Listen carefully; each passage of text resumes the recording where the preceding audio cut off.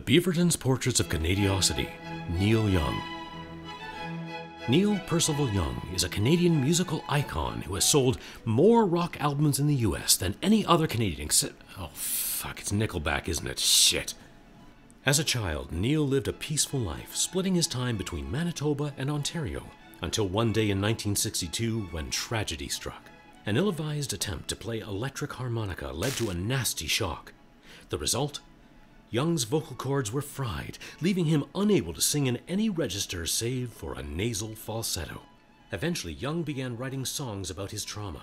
Classics like Cinnamon Girl and Down by the River had varying messages about love and youthful alienation, but were all really about how Young wished he didn't have to sing like that.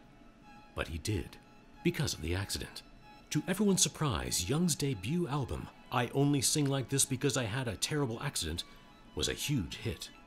From there, Young quickly joined supergroup Crosby, Stills, Nash & Young, which was fortunate as, until Neil arrived, their band title made no sense.